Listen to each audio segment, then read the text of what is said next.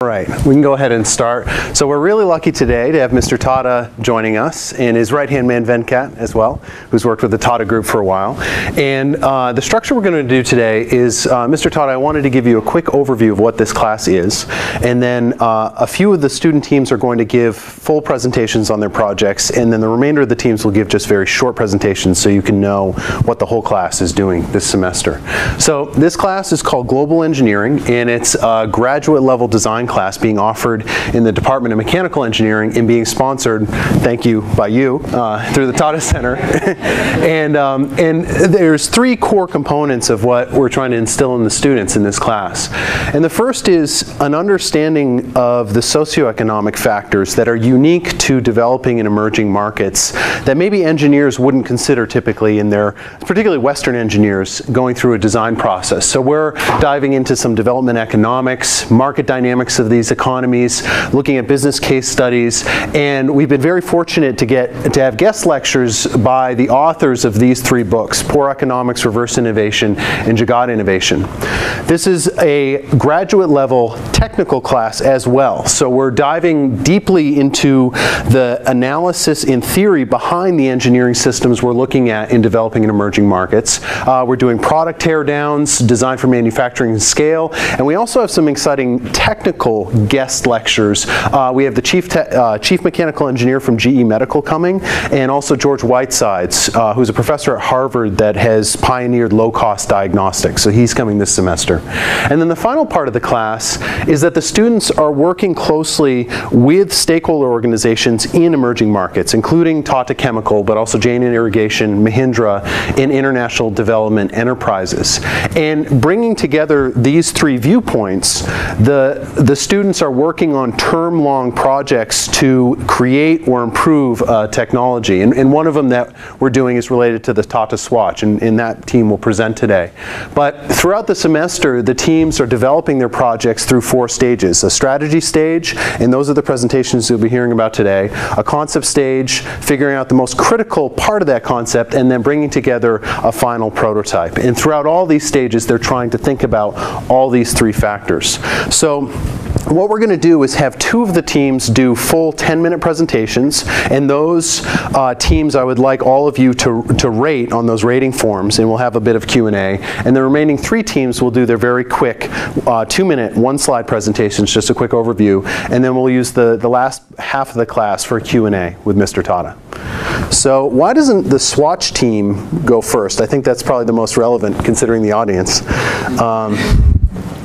So I'll bring up your presentation. Can we, sorry, Google presentation? Yeah, oh yeah, sure. Yep, certainly. And I think I've got that going right here. Cool. Here you go.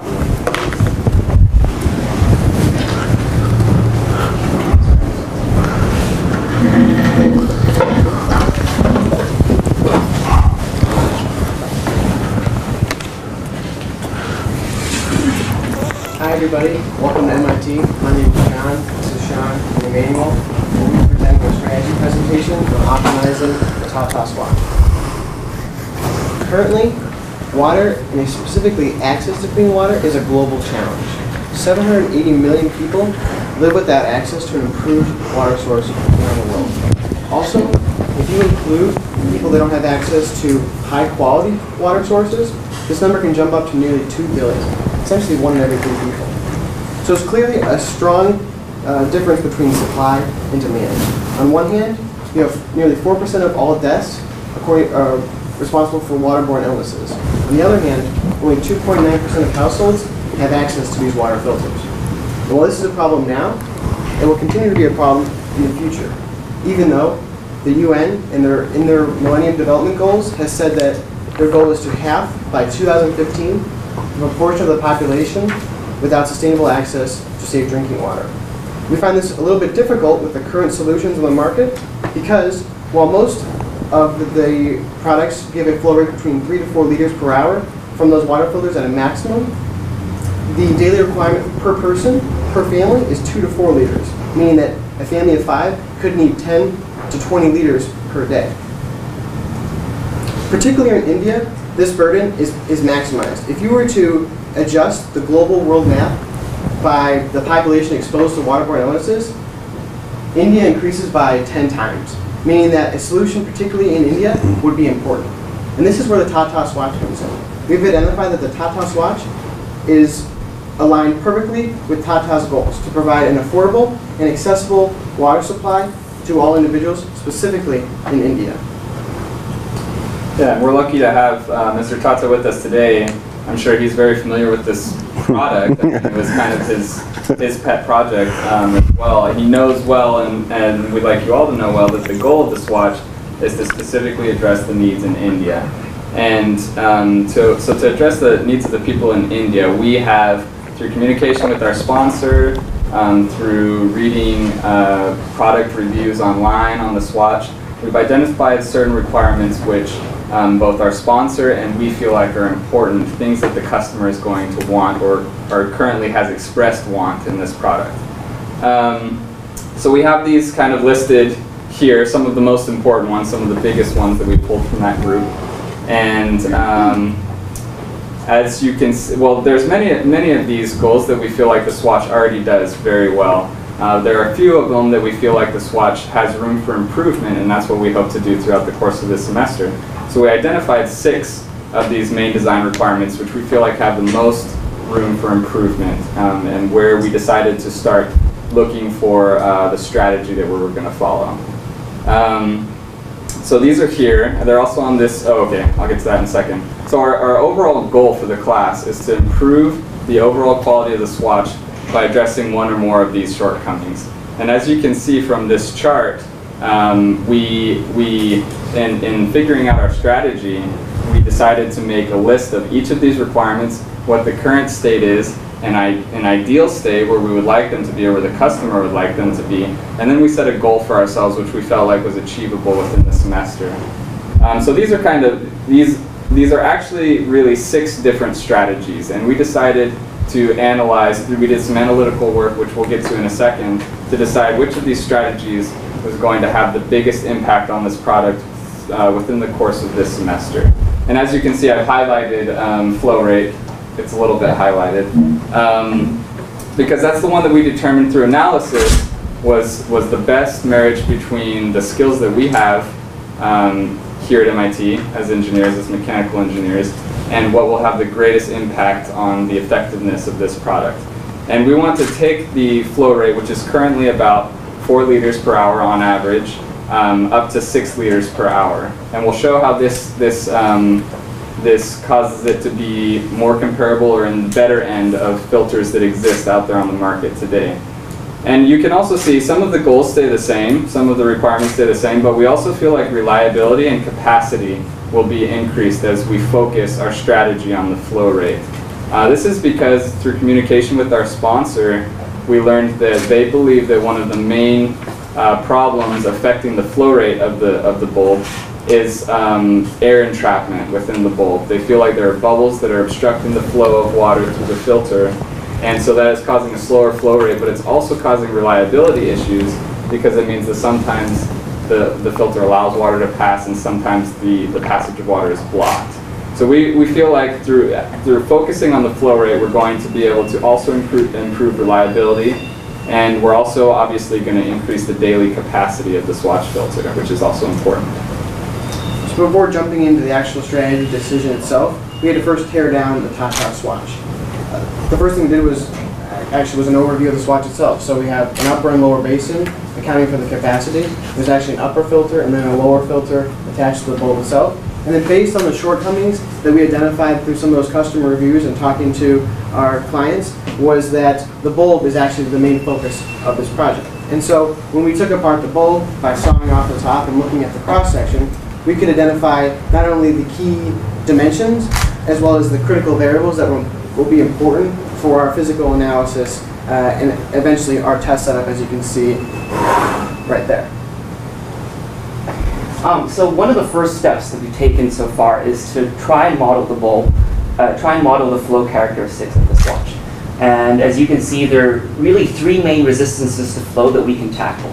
Major losses, of course, porous medium, so looking inside the bulb, and minor losses, so looking at the geometry changes as the water passes through the bulb and into the bottom container.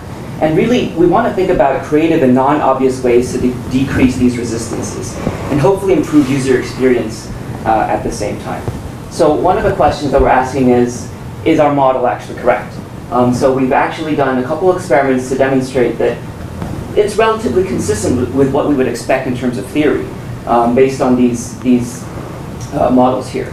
And the next question, of course, is to verify how the swatch performs with respect to its competitors in the field. So you can see here we've compared it to Pureit, which is one of its main competitors, ceramic and siphon filters. So I just wanted to point out here that Pureit reports a flow rate of 1.8 to 9 liters per hour. And so this is a relatively large range. And the reason is it accounts for both dirtier water, which will reduce volumetric flow rate, and cleaner water which will increase it.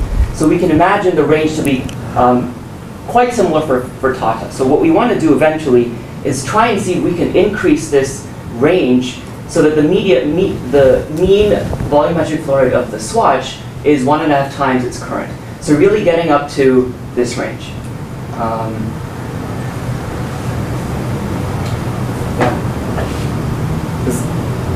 So that's it. I mean, you guys have any questions? Where do you feel like the biggest gain can be made in the losses that you're seeing now? Yeah, so like we mentioned, we think that there's still air entrapment issues. It's something that we're communicating closely with our sponsor about because they actually have just released a new iteration of their bulb which addresses air entrapment. It's something that we're going to have to communicate closely with them to see if air entrapment is still a problem. As you can see on one of these previous slides, Darcy's law, which is this middle equation, is actually our governing equation for flow through the porous medium. So there's a few factors in there that we can try and adjust besides looking at air entrapment and other obstructions in the bulb. We can look at changing the pressure head, we can look at changing the cross-sectional area, the length of the bulb. All of the time that we do these things, though, we have to keep in mind that changing the dimensions of the bulb is going to change the cost. If we make it way bigger, it's going to be more expensive, which one of our goals is to keep the cost the same as we're doing these things. So that's one of the things we're considering. We're hoping to find, as we do some more experiments with the bulb, some low-hanging fruit, something that's obviously wrong with the flow in there that we can change and make a quick and easy improvement. A question about the daily capacity. I was wondering how is that related to the number, because obviously it's not directly related to the flow, otherwise I'd assume the daily capacity is just how much flow can take by a number of hours. Right. Is that just the geometry, the volume to put in there, or is it you can refill it, but at some point the filter needs time to recover? So I think the intention was to have it be filled at only once a day. And so their goal is to really meet the 1.5 liter per person per day metric that they set for themselves, which this does very well. But in terms of your user experience, maybe refilling it once or twice with a higher flow rate might actually be better if people want something faster but don't mind filling the top container several times. So that's something we're definitely going to consider. Yeah, so the swatch has a 9 liter capacity. So we're shifting basically from a 1 fill a day to 2 fill a day. So the capacity will go up to 18 liters per day. And we're hoping to be able to show that it won't change the user experience too much to fill it twice if we can increase the flow rate sufficiently that it's not so much of an inconvenience. So you're not actually changing the physical geometry of the bulb? That's outside the scope. Our scope is focusing on the bulb and the flow through the bulb. So it could be 2 fill a day right now if they used it all. Yeah, it definitely can be. But the 1 fill a day was a requirement that the Tata group set for themselves. They felt like a family of 5 should only have to fill it 1 time a day. And so what we're suggesting is, it's kind of an abstract way of saying it, but what we're suggesting is if we increase the flow rate, maybe it's less inconvenient to fill it an extra time a day. So like in an abstract way, the capacity is increasing as well. That's what we're trying to get at with that metric. Again, it's not the focus of our project. We're focusing on increasing flow, and we feel like that's kind of a lateral goal that can be effective as well. Why don't we switch up to the next? Oh yeah, go ahead, Venkat. One of the objectives when Swatch started, or what the vision of Swatch was, it was not necessarily the container, since you're starting with clean sheet of paper, why should one constrain ourselves to this particular container? Started the vision, he said, ideally you should be able to put that nano-based filter in any form, whether it's in a rural pot, it could be a normal earthen pot, some other type of device. That's one. And second, his cost consideration still, he'll probably like to comment on that. His price consideration was not 1400 or 900, it was 200. So managing resistant. Let me pick up from. I probably was the biggest critic of this when it came out. A, because it was arbitrarily priced at half of what the most popular water filter was. And I thought instead of being at about 1,000 rupees, it should be around 250, and that would really be disruptive.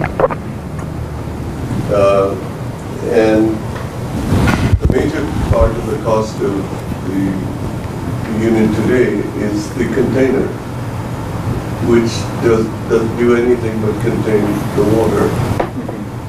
And the proprietary part is the filter capsule, which is replaceable. So it may not have been the scope of what you have undertaken to do in this case, but one view might be to package the capsule, which is the guts of the system, and then separate it from, and the collector after the filter as one unit, and move the untreated water as another element, and no longer have a single unit, but split unit, which you can raise head by moving, and package the cartridge and the container as the guts to which you attach the delivery of untreated water. And if you can then, as Venkat says, utilize, being brash, but you can utilize a plastic bucket for untreated water with an output pipe, you reduce the cost because somewhere in the house there'll be a bucket.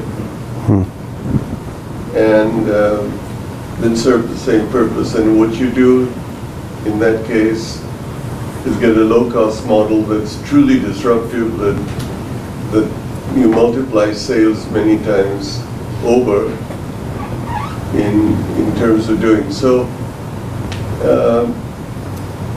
It involves kind of taking a clean sheet of paper and making it maybe a less elegant product, but working towards serving the target that you want. Yeah, I think that's a great point. In fact, some of the filters that we looked at the benchmark were just like you're describing. They're simply a cartridge filter, and they use a bucket from the person's own house and a siphon to create the filtration. So I'm actually in a unique position that my thesis focuses on the swatch as well. So that's not necessarily in the scope of this class project, but definitely something that I'm going to be considering long term when looking at the swatch holistically. Because really what you're selling is safe drinking water, and here what I've been critical of Tata Chemicals on has been the fact that you produce the container that looks nice and so on, but a lot of the cost is in the container and the way it looks, which is working against you in terms of the volumes that you can sell. You're really selling this to the rural area where there's no power, or could be with no power, where people have been drinking brackish water and bacteria-filled water. You're giving them something else. And yet, the major cost of this and the packaging of just everyday materials is what the customer is paying for. And I've felt that a good way to do it is to decide what is meaningful and really work on that being the container, and then give them a few options in terms of, you have a bucket with a tap to which you can attach a plastic hose, and then the guts is the purifier, and you replace the cartridge once a year or whenever you. The cartridge is, in fact, I think 150 or 200 rupees compared to the 1,000 rupees for the thing. So I need not to be critical of you. I'm critical of what they did, and I'm just conveying that to you. I think what you're addressing in the scope of what you're doing, it's fine. It's great. To the class of chaps. No, I think we should switch up to the next group. Do we have any groups that want to? Oh, first, yeah, nice job, guys. Yeah, yeah. And thanks. This is so great to get the feedback from both of you on this project. You know, it's you couldn't make it more direct, right? That's excellent. And not directed at them. I think they've done no, but.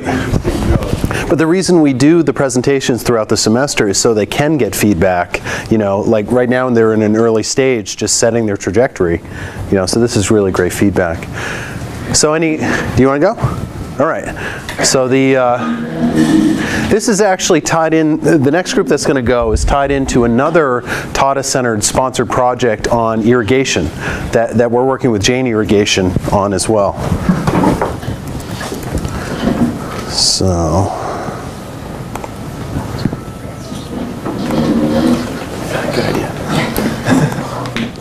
Here you go. So that's our one slide. Oh, that's your one slide? Yeah. Oops, sorry. Oh no, spoilers. Here you go. Cool. Alright. And welcome. We are the drip irrigation pumping team. My name is Katie, and here we have... I'm Marcus. And I'm Simon. And we are working with Jane Irrigation on developing a solar-powered pumping and buffer system for the drip irrigation. So the reason this is so important is that currently the rate of water use in India will exceed the replenishment rate by 2025. 70% of the water in India is used for agriculture. And current methods of agriculture for subsistence farmers include something like this ditch digging, which you see here on the right-hand side. However, drip irrigation is up to 60% more efficient for the water use. And there are currently 800 million subsistence farmers worldwide. So if we could bring down the price point and allow drip irrigation to be an option for them, this would allow them to grow more better quality crops and have more reliable irrigation. So drip irrigation is certainly being done. Jane itself has a whole lot of different drip irrigation products, but the disruptive opportunity here is to bring down the power that needs to be used for the drip irrigation, which is the most, which incurs the most cost after the initial purchasing. So we want to use a solar-powered device that will power a pump, and in Amos's lab we're also doing research on designing an emitter that will operate at 0.1 bar, or will activate at 0.1 bar, which would basically decrease the amount of pressure needed in the system by a factor of 10, and thus the power needed by a factor of 10. So the goal for our project in this class is to design a solar plus pump plus buffer system that will give these desired flow rates and pressures for about $300 per acre. So our goal is to design a power system and pump that'll give us a flow rate of 25,000 liters per day. We'll have low maintenance and will be robust so it can survive outside in India. And we want it to be within Jane's competencies, meaning we want to be able to use their products together or have something that we can retrofit that they can make. We also need it to be $300 for a 1-acre unit, and it needs to work with a surface water source. And to figure out these design requirements, we made a flow model to determine our power requirements and how much pressure we would need at our pump. We created an energy model to determine how much energy we were getting from the sun throughout the day. And we've been doing pump and battery research to make sure these products exist under our $300 mark. And with these, we've been making gallery sketches of ideas, and the first of those is a solar thermal pump using a solar concentrator hooked up to a steam pump. We determined that this would take 125 megajoules, and with the energy from the sun per day, we could do this with between 3 and 4 meters squared of solar capture area. And this would be nice because it would not require an actual pump, and would require less moving parts. So the second strategy we looked into is the direct drive strategy, where you simply have the PV panels, the solar panels connected to the pump, and that would pump the water. So for this, we calculated that we would need about 1.8 meters squared PV panels and an 80-watt pump. However, the problem is that it'll only turn on when the power exceeds this threshold. So it's a very specific number of hours throughout the day where it will run. So here's one of the analysis we did. You can see this orange line here, marked 25, which is the 25,000 or the 25 liters per hour we're trying to get. You can see we have a sweet spot right there at about 1.8 meters, and for the power we need from the pump.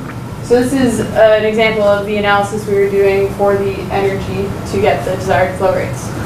Can you just clarify that again? What that plot is showing? That's the electrical power out of the panels? So to explain the plot, the panel area is based on a solar model and a rough approximation of what we can expect from PV panels, how much area of solar panels that are used in order to generate electricity for the system. And the pump power draw is the amount of power that the pump is drawing, taking into account pump efficiencies and using and in this case, a fairly simplistic equation of energy consumed is equal to pressure times flow rate. And for each of those scenarios, we generated a contour plot that tells you how much flow you're going to get over the course of the day based on our system model. Modeling energy flows over the course of the day as sunlight comes in and the pump turns on at the points where there's enough wattage coming in order for it to run. So you can see that there's this point here, as Katie explained, where 1.8 square meters of solar panels is about what we would need in order to run this system. And at that point, we would need an 80-watt pump. If the pump's too powerful, it's going to not run for enough of the day. And if the pump is too weak, it will run for a long period of time, but not move enough water over that period of time. And that's why you have the dip. Yeah. Cool. So the next question is, what can we do by moving that energy around? A lot of energy is wasted. I'm going to jump forward. A lot of energy is wasted at the peak hours of the day and at the beginning and end of the day if you don't have any way to capture that energy. So we asked ourselves, what could we do if we added a buffer to the system? And it turns out that the reductions are significant. It goes from 1.8 square meters required to run the system to 1.1 square meters, which is about 40% reduction in panels. Panels are very likely going to be one of the more dominant costs of our system. It also decreases the amount of power required from our pump. We only need to run our pump at 60 watts, which means that we can afford to run a cheaper pump with less copper inside of it. So this strategy involves, like I explained earlier when I jumped forward to this, taking the energy at the beginning and end of the day and accumulating that to start pumping earlier in the day, and then taking that energy that you're getting in your peak hours in order to extend how long you're able to pump over the course of the day. So we perform the same analysis, and it turns out, well, I already gave away the punchline earlier, but it brings down the lines for those flow over the course of the day. And another interesting consequence of this is it begins to desensitize our system to the energy of our pump. It turns out that if we introduce a more powerful pump, the battery is able to continue to turn the pump on and off and distribute that energy over the amount of time that the pump is running for. So you can imagine that if you have a battery, you can afford to have your pump run twice a day run down the battery once, recharge the battery back up, and then run it again. This isn't an ideal scenario because we're cycling our battery more frequently, which decreases our lifetime, but it does mean that the crops still get the water that they need. This plot here actually comes out of a funny story with our partners. We were originally talking about batteries as one buffer option, and this fellow, Abhijit at Jain Irrigation, was telling us you can't use batteries, they're unreliable, they run into problems, it's hard to get batteries. He was explaining us the problems with maintaining wet cell batteries and how dry cell batteries are too expensive. And so we came back in the next meeting after doing a little bit of research and said, oh, well, what are your thoughts about a motorcycle battery? And he said, oh, those are great, but they're too small. So these numbers here are actually for a motorcycle battery, which is very promising. And not only that, but it turns out that the size of the buffer doesn't need to be that much larger than a motorcycle battery. Once you start running a motorcycle battery, you've accumulated enough energy over this length of the day to continue to run the pump. If you use a larger system, say one with 3 batteries, you're able to store more energy for a rainy day, sure, but it doesn't actually increase your performance on a day-to-day basis. This is an example of how you're able to accumulate that extra energy at the start of the day, distribute it over the course of the day, and then finally, about 8.5 hours of sunlight, turn the pump off because there's not enough energy to run it anymore, and begin to accumulate electricity for the next day, so that way you can get off to a strong start. Oh, so our chosen strategy was the battery-driven system with a solar panel. We get the greatest flow for the cost of the system. It's a lower risk and modular, so you can switch out batteries and pumps. And it hit all our flow and power requirements. So the next steps is we're going to build design some models and build some prototypes to prove our concept. We're going to explore Jain's catalog a little bit more to understand what kind of products they have and what we can use, and maybe what we can redesign. And we're going to do more research on pumps, understand how to design them, and make more concepts. Yes, questions? There's a few things I was wondering if you guys considered. First, solar panels are really sensitive to temperature in terms of efficiency, so have you considered somehow doing a cooling system for solar panels and how we keep them clean? So there's all sorts of different things that you can consider there. So in our discussions with Jain makes solar panels that are used in India, and they have the stated efficiencies of 14.5 to 17%. But in our discussions with Abhijit at Jain, he said that in about the last year, they've been doing a lot more pilot programs of training people about the cleaning being important and things like this, which would fit in well with our system if they had to be trained about, when to switch out the battery or things like that. So that was something we discussed with him. And then have you guys considered simple solar tracking to get rid of this even more flat thing as opposed to the arc? So the solar tracking is another thing we discussed. Jain also has manual solar tracking. And one of the interesting things that we learned from Abhijit is that oftentimes, so if you have, a field with the lateral pipes and then this spine that the pump pumps into the spine and then it all goes through the lateral pipes. A lot of times the farmers will sort of do the field in sections. So they'll, wall off and do the first 2 rows and then come back a few hours later and change it to the second 2 rows. So we were discussing with Abhijit if it would make sense, if they're coming back to the field every few hours to have this manual tracking. And that's something we're going to be looking at for price comparison versus gained energy. If you cycle a higher power pump, you'll get higher instantaneous flow velocities, right? In your lines. What's the pressure drop trade-off for that? If you pump for 2 stints of 2 hours a day rather than 4 hours continuously, does that change things? Or say 8 hours continuously, so you have a much lower instantaneous flow rate. Do you remember what the numbers were specifically for that order of magnitude? No, but I do know that Abhijit was talking about they'd like to have something that is an all-day, pumps all day, not sections anymore. Yeah. So our flow model, I don't know the numbers exactly off the top of my head, but the changes, if you're only doing it once or twice a day, is pretty insignificant, between like 1 or 2 or 3 times. The really important thing that we got out of the conversation was Abhijit would really love, our partner Jane would really love to see a system that our farmers had to worry about less and deal with less. Yeah. And if there could be a system that could just, the farmer could turn on at the start of the day and would run over the course of the day, and they don't have to worry about it for that entire time, it'd be just fine. Because with the traditional diesel source of energy that a lot of farmers use, they need to go out and manually turn that on and off and switch the systems around.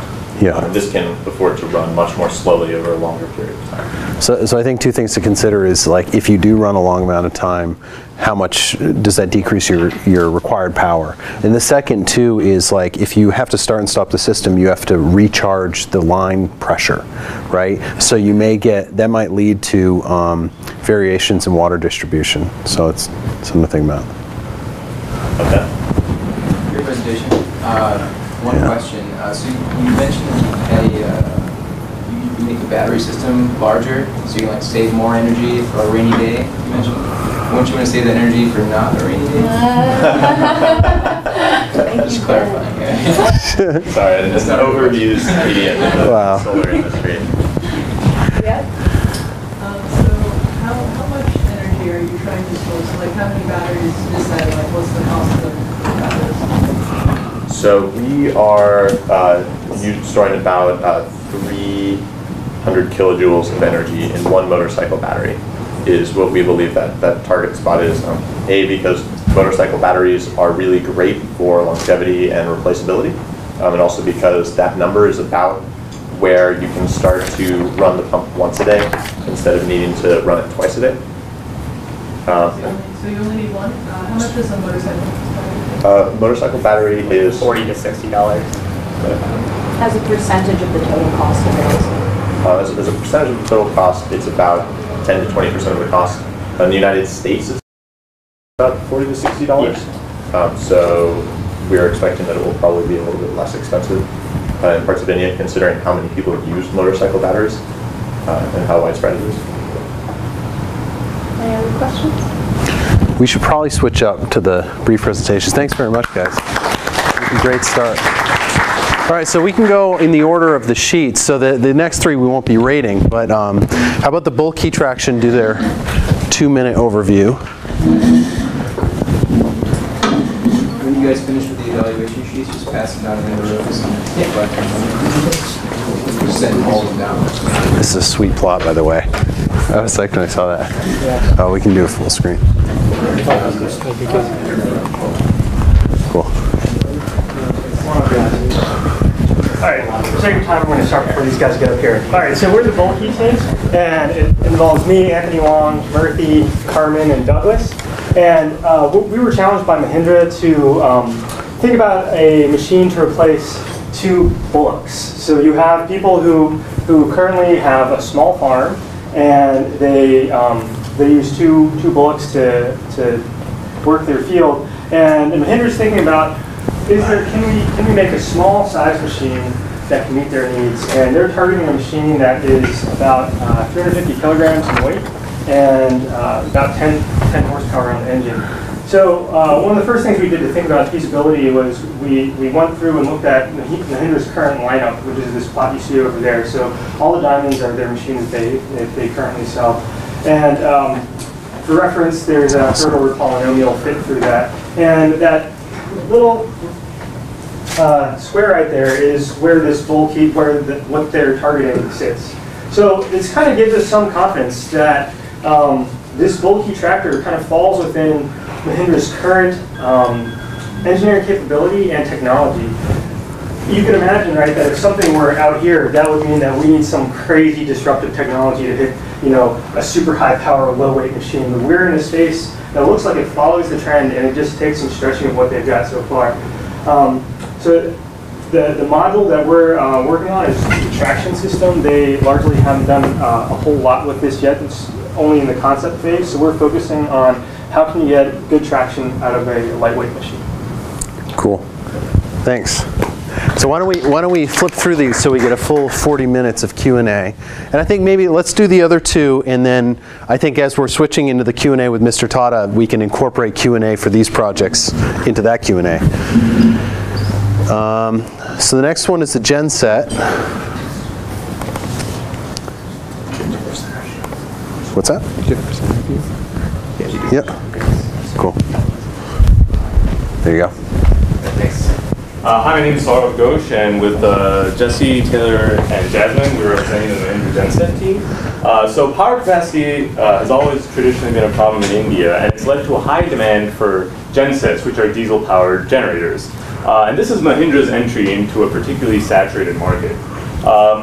Mahindra's genset in particular is a diesel internal combustion engine sitting on a concrete platform, and the entire thing is enclosed by this steel orange canopy. Now, if we can take a look at a brief market analysis of Mahindra versus its competitors on two key product attributes. That's the price of the gensets and the sound or the noise emitted by the gensets. We'll notice two things. Mahindra is not only cheap, but it's extremely noisy. And so to stay ahead of government regulations, which Mahindra foresees is becoming increasingly stringent, they have tasked us to redesign the canopy to deliver noise emission of 72 decibels or below. And we must do it at the same or lower cost in order to help Mahindra maintain its 54% market share in this particularly price-sensitive market. And so there's no trivial solution here to simply add extra acoustic materials, so we have to do more rigorous engineering analysis. And the way to do this is we looked into the equations and we found that the two modes that are most important are vibration and transmission. And vibration is where the acoustic energy goes from the engine into the concrete platform and then in turn into the enclosure out to your ears. Transmission is where it goes from the noise source straight through the enclosure and reaches your ear.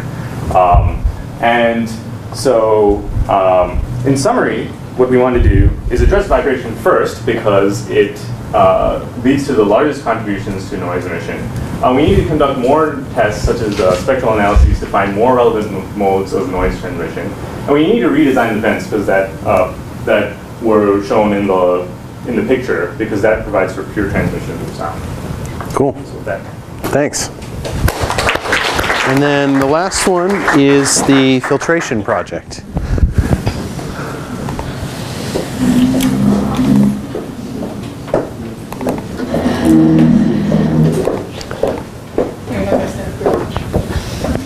There you go.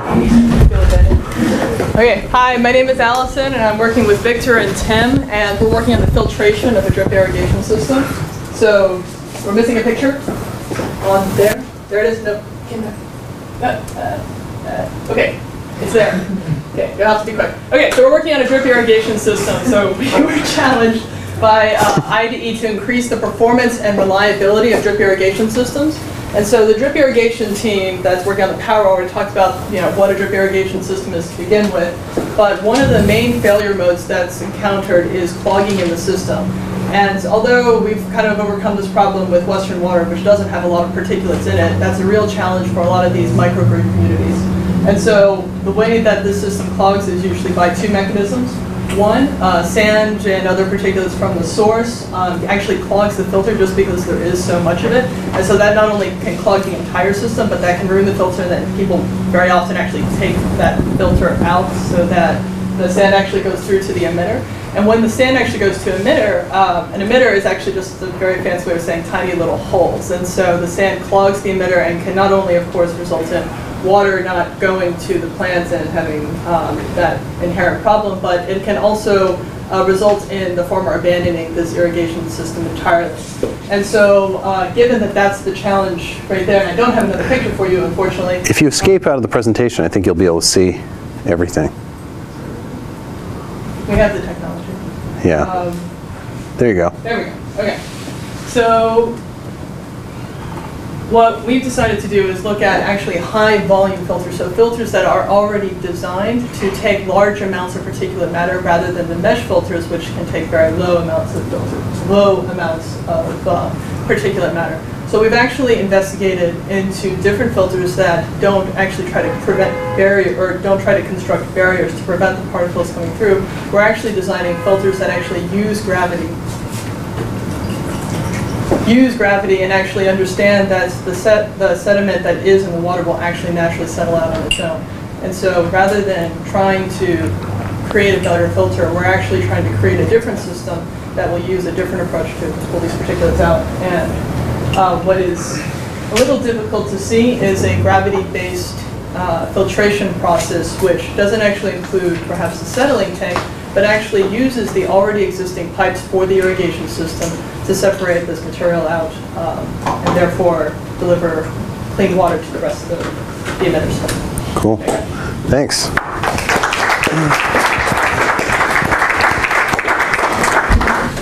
All right, so why don't we switch over now, and Mr. Tata, could you come up front and we'll put 2 chairs up here.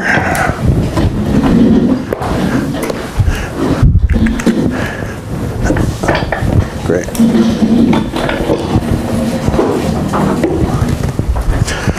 So before the class, I had everybody watch your interview at Stanford Business School, I think a year or 2 ago, where you talked a bit about your career and decisions you've made. So that's, I guess, kind of their prep so far, and they've read other things about you. But I think, I wanted this to be pretty informal, where we could exchange ideas and thoughts. So anybody want to open it up with questions?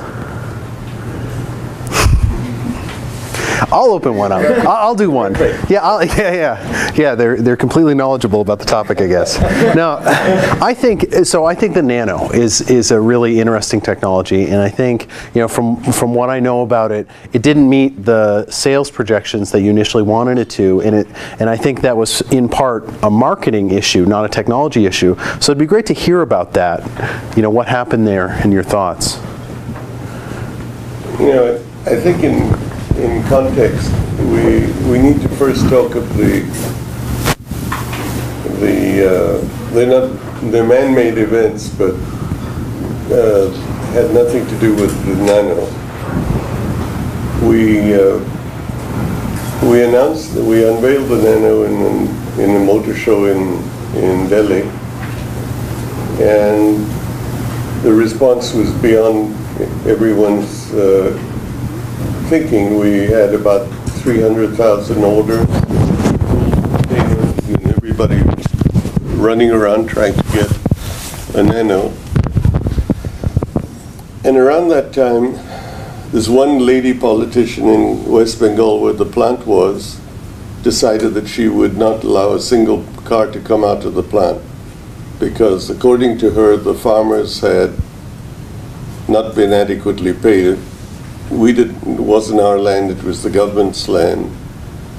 And to cut a long story short, we had no option but to, at the dead of night, about 2 weeks before we started production, to move out of that plant. So we took all the dies and fixtures, everything movable, took them out in, I think, several hundred tractor trailers, took the press shop, everything out at night, and over a period of time moved the plant to a new location in Gujarat. That took a year. By that time, the excitement on the car had sort of died down. The car was an old thing that had been announced some time ago. I mention that because I think that has had something to do with what happened. The mistake that was ours was we had this great show. Everybody was complacent. We didn't have to sell the product. We were sitting on orders. It would take 2 years to fulfill 300,000 orders, so nobody thought about what we needed to do. When the car came out, people were saying, well, I have to wait 15 months, 16 months for my delivery. I prefer to cancel my order. And we didn't do anything to mitigate that. What we should have done, what we did do is to put this through our normal dealers and sell it like any other car. What we should have done was to go to the concept that led to the Nano, which was to give an Indian family an all-weather transport and get him off a motorbike or a scooter with his family and put him in a Nano. So what we should have done and what we said we were going to do was to sell the Nano the same way as a motorcycle or a scooter got sold in the rural areas, in the rural markets. Let an owner go home with a Nano like he would with a motorcycle. Get financing, get the Motor Vehicle Bureau to register the car, all first times for a car. Instead, what we did was we put it through our dealers and it was sold against the lowest cost car in India, which made this the lowest cost car, and with it came a stigma that I don't want to be seen in the cheapest car. Maybe connotes that I don't have the money to buy another car. You put all of this together and you have, we started out with something like 8,000 cars a month, which came down to 4,000 or 5,000, and just now it's off that order, 4,000 or 5,000. In between, we had some thermal issues. We had cars catch fire. I'd like to say that a fair number of those were funny fires, because in each case there were cloth on the catalytic converter. Now, catalytic converters at 600 degrees centigrade, anything is going to burn on them. There is no part of the process that had a cloth that went on the converter. So somebody put something there, but that was part of it. When it burned and the engine compartment was hot, and then the fuel lines melted and then the car went up in flames. Those issues have been solved in many ways. The catalytic converter is harder to get close to. The fuel lines have been rerouted, and now we're going to a 3-cylinder engine to upgrade the car. So what you will see in the next few months is a 3-cylinder rather than a 2-cylinder, an 800cc engine against a 600cc engine, and a car that's more of a car than people had, with more features. We're having power steering and a few things that people have complained about, and we will relaunch the car. So now I got a question again. Selfish question about the Tata Nano, because when I first heard about it and I heard the price point of about $2,000, I said, finally, I can get a car. And I went online and looked up when it was going to be released in the US, and I got all these articles that called it a sub $10,000 car, and I said, whoa, what happened there?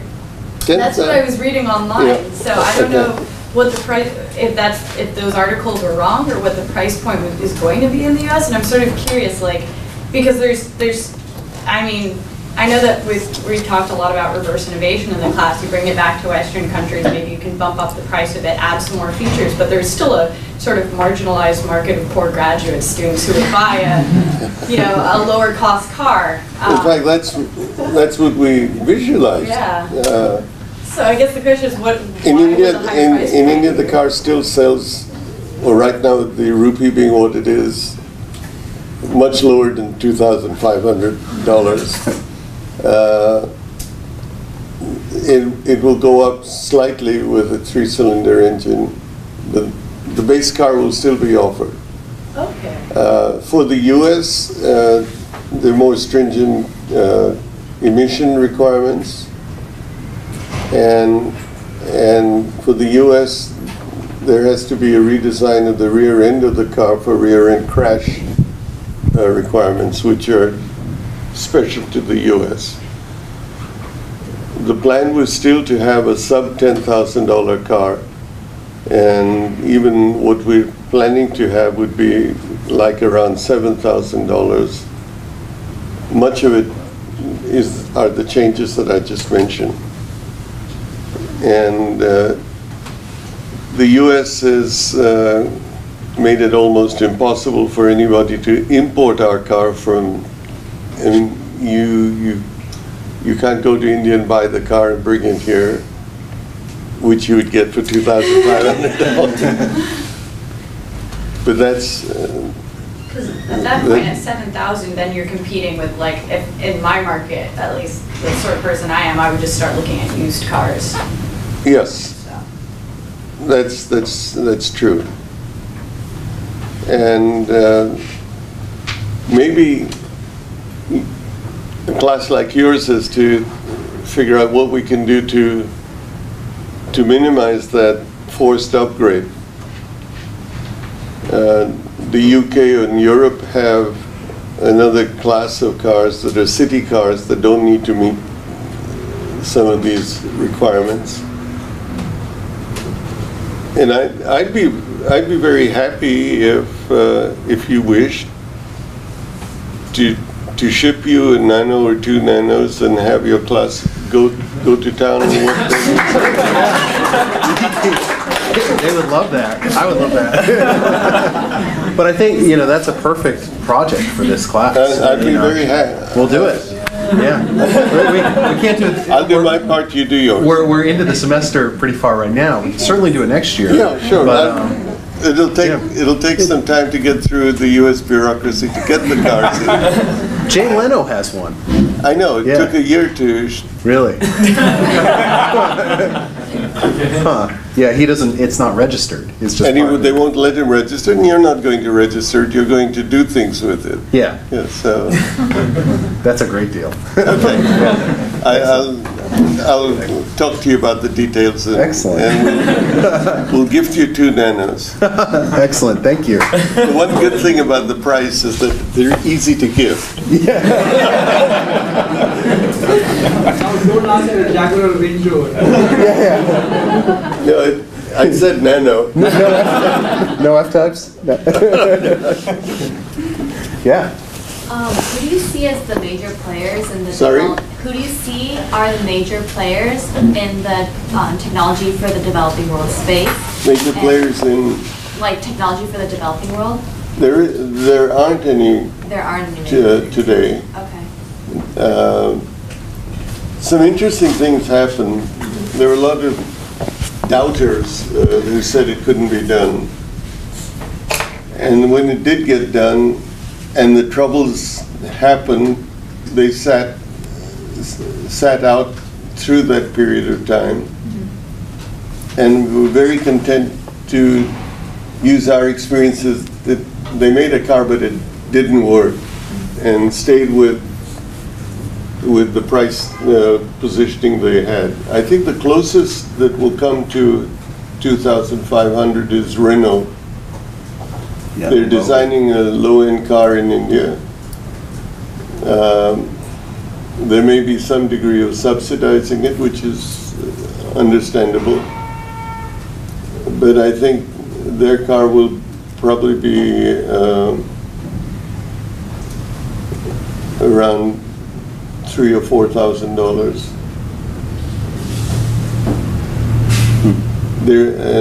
And Daihatsu is going to be another one that's going to come out with a car that will be a stripped down Daihatsu, which may again be of that kind of price line. But more generally speaking, like how do you see this sector, like development technologies, like changing as of today? How do you see? How do you see this sector of development technologies changing? Not just specific to auto. You see, the car companies are fighting for margin. They would be very happy to cut out this sector as it is. They have come down to 4,000 dollars, and they need to be in there because that sector has grown enormously. Not 2,500, but the low-end sector has grown enormously. And the Chinese are not as yet looking at a car in that price class, but the people who are in India are looking at competing with this and looking at the developing world, Africa, Indonesia, places of that nature. That I think unless, let's say that we succeed in what we're trying to do and we relaunch the car successfully and we get a decent market share, then I think you will start to see somebody exercising themselves on how to get below that. But right now everybody's in a comfort zone of not having to go there. Yeah, go ahead. Yeah. A term that I keep hearing used more and more in the space of developing markets, and I think that is aspirational technologies and aspirational design. And I think the Nano and the Swatch are both great examples of projects that use aspirational design and aspirational marketing and build these aspirational technologies. And I was really curious if we could hear your definition of what you think makes something an aspirational design and advice on doing that. I'm kind of the wrong person to ask that, because what I thought would be a tremendous aspirational product, namely the Nano, to give a car to anybody in India that wanted one, and then to have, a slap on the face and say, well, we really don't want to be seen in the cheapest car. My neighbors don't want to see this parked in my driveway because perhaps I will be seen not to be able to afford a higher price car, and that I will go for a used car that's higher in cost than this because I will be seen to be that, is a reaction that I never anticipated. What I did find, which was equally surprising, was there are more women that have bought Nanos because they claim their husbands have not allowed them to drive their car, and that they bought this with their own money and it belongs to them. It's equally much is a surprise, but I think we position it wrong, and it could be an aspirational product, and I think what we need to do is to create versions of this in different segments of that market, so that someone could say, well, I have a Nano Deluxe, which is not the cheapest car, and aspirationally, I think an Indian would like to be seen to be a person of means, and I always thought a car is one item of aspirational ownership. Another is a house, and that goes with all of this is a bit of showing off. So if you went to South India, you would see homes that have marble, wood, granite, steel, all kinds of materials to show that I'm a person of means. So I think image is the big thing on an aspirational thing, more than the aspiration of actually owning. It's showing off to the rest of the world that I can. Do you think that's something unique to India, or is no, that I think it's to the developing world. Yeah. And what I'm trying to say, it's not that I have a car, but I should be seen to be in a car that someone says, oh, he has that car. Yeah. So Tata, I had a question about the advice that you would give a budding entrepreneur who wants to enter this bottom of the pyramid area. Like, I mean, you guys might be able to afford some hits on the Nano and Switch, but then for somebody new entering that segment, Like, I mean, if you see these resistances, then that'll be the end of the whole company. So what kind of advice can you give people like that? What kind of advice for entrepreneurs entering this bottom of the pyramid area, especially in places like India? You know, the thing that took me to looking at the bottom of the pyramid is basically, if you did that and designed products to cover the bottom, you have a market of about 600 million people against 250 or 300 if you didn't. And if you were able to successfully reach that market correctly, and I've tried to express that we made a lot of mistakes in how we did it,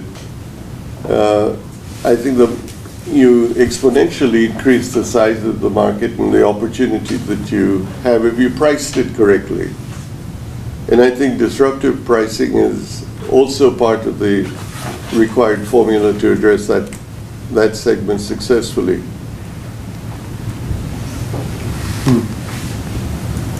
Yeah, Jesse?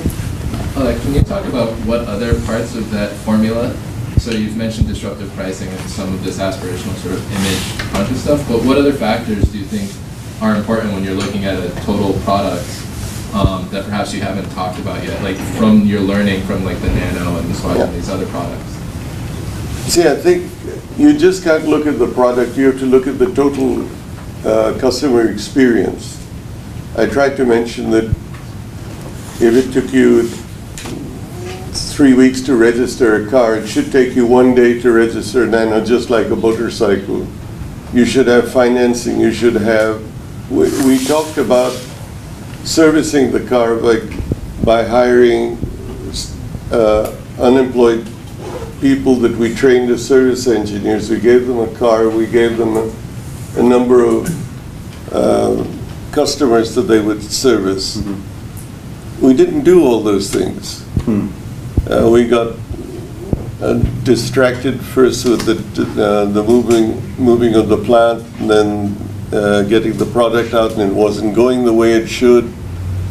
But initially our plan was that we would create the first plant, then we would create a small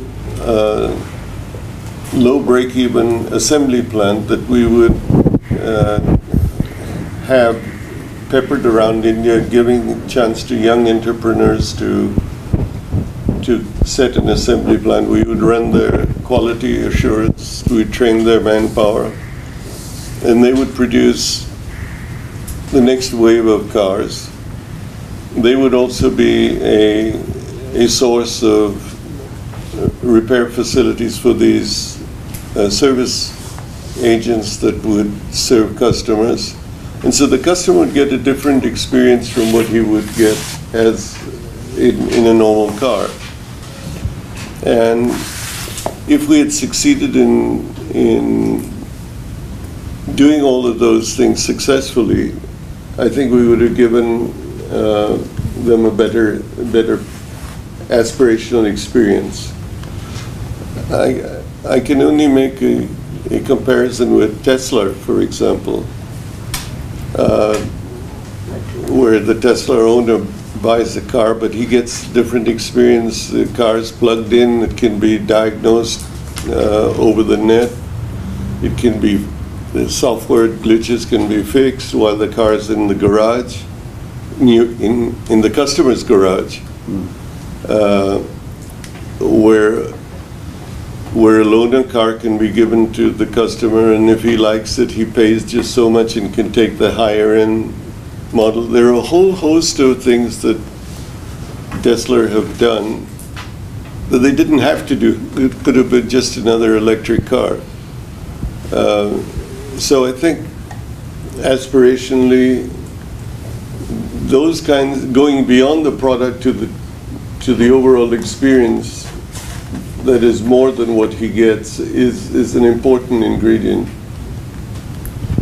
to make this work. And I think more and more disruptible products should also have other things packaged in it that make the experience different. And add value to the customer. The perceived value. Yeah. Yeah, I really appreciate you stressing that point that, there's a technology, but then there's all these secondary and tertiary effects that affect its success. That's right. And I think that's something we've discussed a lot in this class. We're really trying to instill this in the students. Yeah, to think broadly. Allison, you had a question, right? Yeah. Can you speak up? Oh, sure. So I was wondering if you could re-release the Nano, what would you, let's pretend that it never had, what would you change knowing what you know now? I have, if none of what I said took place. If you knew what you knew now and the Nano had not yet been released, I would have really done what I just described. We would have had a different form of sale that would have been oriented towards, we wanted a car that would be oriented to the rural customer, to the college student. We wanted to have an image of a young, trendy product that would be fashionable to drive in because it was trendy, but we didn't do any of those things.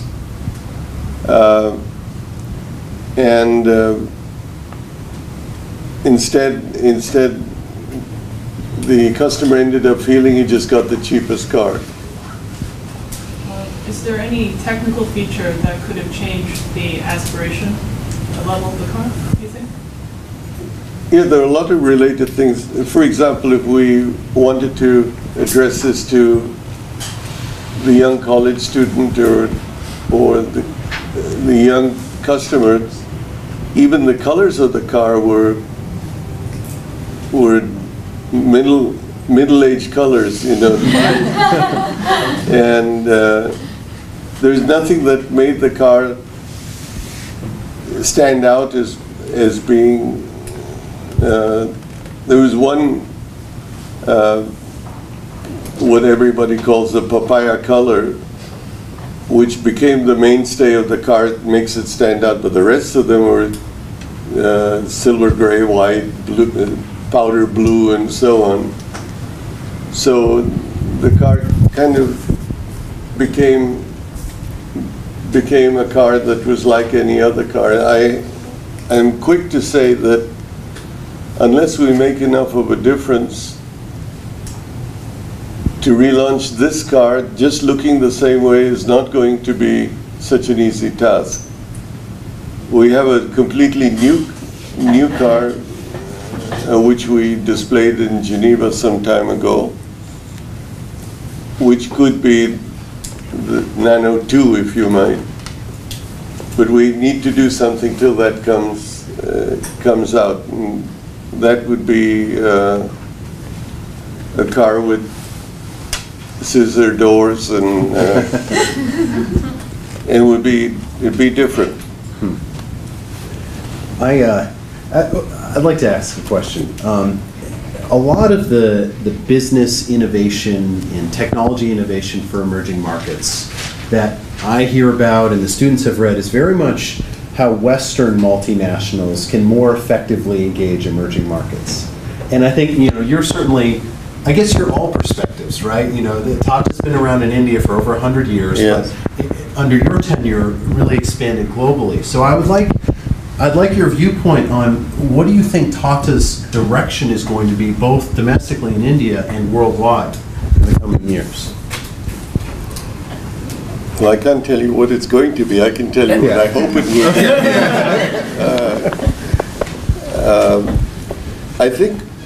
I think Tata should continue to look at markets and activities outside India. Not forgetting India, but I think we've come to a stage where we can theoretically look at acquisitions that make sense to us, not just to grow bigger in size, but because they represent product areas where we have a gap, or in areas where there's a technology that we couldn't effectively realistically absorb ourselves. and or countries in Africa and places like Indonesia, Malaysia, etc., where many of our products could be tweaked to address those markets quite effectively. By the way, one area of relaunch for the Nano is going to be Indonesia. They have no product that is anywhere near that in terms of price, or what we learned from the mistakes we made for Nano in India, we could really try to undo by addressing a country like Indonesia,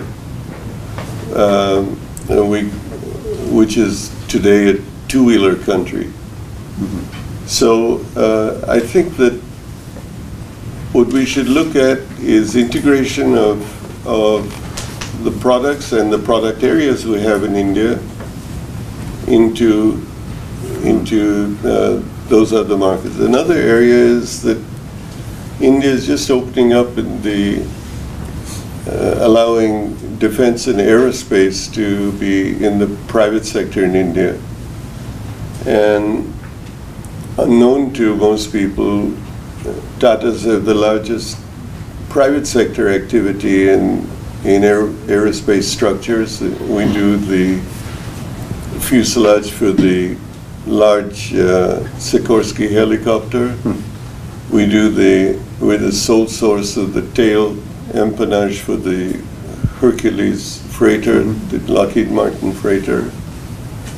We're talking to Airbus about troop replacement aircraft in India, and there's no reason why we can't look at expansion of these activities to the same kind of countries that we talked about. And Jaguar Land Rover is building a plant in China, is looking at an activity for remanufacturing a new Defender in Saudi Arabia. So companies we acquire may also have an ability to grow in other countries. As far as coming to the United States, the United States is a very demanding market, and I would say that until we establish ourselves in, let's say, Western Europe or something, I would be careful about coming to the US and failing, because I think that failure, there are long memories to failure in the US market. And until we are sure that we could be a robust company backing up our products with service and support, we shouldn't come to the US. Yeah. Rob. So aging populations is a global problem, even in developing countries where living standards are rising. And I'm interested in markets particularly such as India, which are undergoing social change, such as moving from the extended family format that you might see in like popular Indian soap operas to the nuclear family format that you have in more commonly in the developing world. And also with the forces of globalization, you're seeing these families split up across the world. So my question was, what are the challenges of aging populations in India? And do you foresee any business opportunities to address these challenges? What are the opportunities in India? So the first part was, what are the challenges of aging populations in India? And do you foresee any business opportunities to address these challenges? Well, I think in order to just put some framework on this, we need to realize that India is producing 17 million new Indians every year. That's one Australia or one Malaysia each year. So we're going to have, and that 40% of the population is under the age of 25. So we're going to have a very young population with great aspirations of, you have connectivity, you have skills, you have education. So I think the aspirations of young Indians is going to be high, and we need to fulfill that. So the truth is, I believe the base of the pyramid is very, very important for the India to, that is the future India. At the same time, the challenge is he or she is going to be well connected to the world, knowing what is available, what to. It's not a protected environment any longer, and the new customer is going to have the opportunity to choose. So we've gone through 50 years of the market taking whatever the manufacturers give, and that's changed. And those of us who don't realize that will find ourselves out of business. So I think we have to not look at second-class products for the base of the pyramids. They have to be products that we ourselves would not be ashamed to use as sophisticated buyers. I think that's really the challenge. And I think if one meets that challenge, it's going to be a great opportunity. We have to end in just a couple minutes, but I guess I want to pose one last question that's really relevant to these students. Most of these students are not from developing or emerging markets, but they care very much about that space. Yeah. They have great technical training. What do you think is the greatest value added to this space that students like these can provide? You know, I mentioned this to you when we first met in that smaller group, that what strikes me about what this is all about is that there is a commitment that I have seldom seen in the United States to do something that makes a difference to the other part of the world that is going to be the most important part of the world, not for any reason other than the fact that it contains the most people. And I think what you're doing is going beyond an issue of just looking where the monetary opportunities or the wealth creation opportunities are, to areas where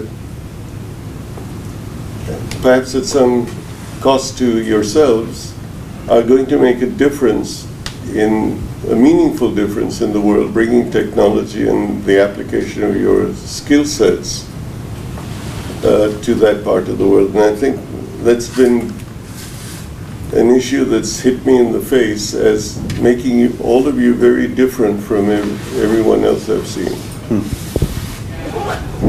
That's exciting. Well, I think we should wrap it up. Okay. Thank you very much for coming. Yeah.